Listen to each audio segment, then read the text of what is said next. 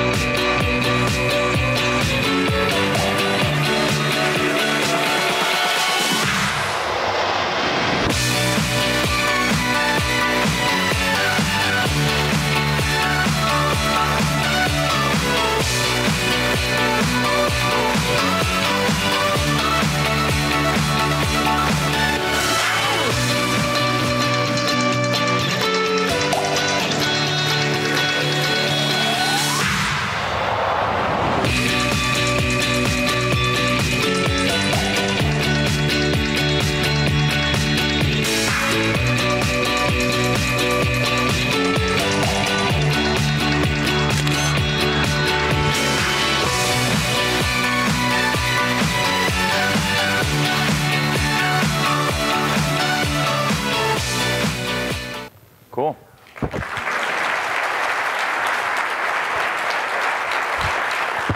So 2015 was an amazing year for our company. We launched a pre-sales campaign. We had 30 million views on our video. We did $34 million in pre-sales, which was one of the largest pre-sales companies for a new hardware company, and a lot of following on social media. But let's backtrack a little bit. So this picture was taken by my mother in the summer of 2013. I finished UC Berkeley in 2013. My whole family came here from France. We had this great trip. And I remember very well browsing through pictures on the family camera, and I couldn't see my mother in any images, which is kind of, 'cause she cared so much about all these memories. And as a result, because she was taking the picture, she was missing from all these memories.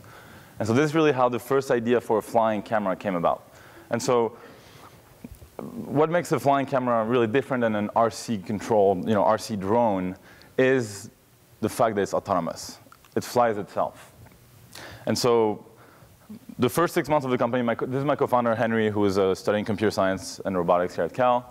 The first 6 months, all we were trying to do is really prove that a flying camera could follow a moving object in real time. And so we had this computer vision algorithm running on an off-the-shelf quadcopter, tracking one of our friends with a yellow headband, you can see here, on campus. Good memories. But that didn't work well. Computer vision works 20% of the time in very specific environments. And so that's when we decided to build a second prototype that has a tracking device. So it had this big, clunky, 3D printed tracking device that used a GPS module and inertial sensors. And so this other prototype didn't work really perfectly either, because it would work kind of well most of the time, but not very reliably. And that's when we decided to integrate both computer vision with the tracking device. And at that point, we really hit an inflection point in terms of user experience. Not only were we able to get reliable tracking by fusing computer vision with inertial sensors and GPS, but also a lot of new features emerged. By knowing where all the components are on the units, the camera is able to stabilize itself in free fall. So the camera can detect free fall and stabilize itself, which is what you saw in the video, the throw in the air. By having a built-in camera, we can have a waterproof unit. So the unit is very portable, it's waterproof, because it's compact and sealed. The problem we're solving is that camera technology has evolved tremendously, obviously, since the 17th century. This is an illustration of the first camera. It was called camera obscura.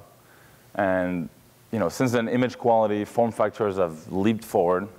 But the core experience has pretty much stayed the same. It always requires an operator. And we are removing the human operator and replacing it with artificial intelligence. And really the core problem we're solving is that we as human beings have a fundamental need to tell stories and a fundamental need to have other human characters in these stories. And so what we're doing with Lily is really, and this, I love this illustration. It illustrates, yeah.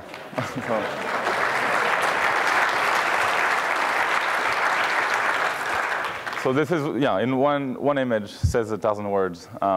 This is what we're trying to really, taking storytelling to the next level by enabling people to always be in the image with their loved ones and to create richer content. And there's a lot of other things we're doing.